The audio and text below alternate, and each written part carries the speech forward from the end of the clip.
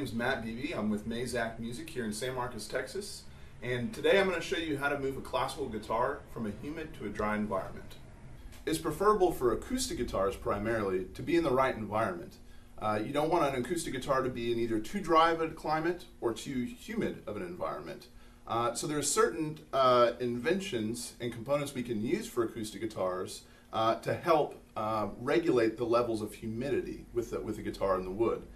Here is one such thing that you can purchase. Acoustic guitar humidifiers are one such way where you can help regulate the humidity of an acoustic guitar.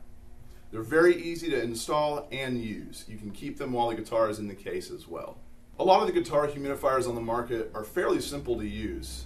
For this particular model, it's as easy as opening the cap, getting the sponge moist with a little bit of water, put it back in the device, over the strings, through the sound hole of the guitar, and you're just going to let the humidifier rest over the strings inside of the sound hole.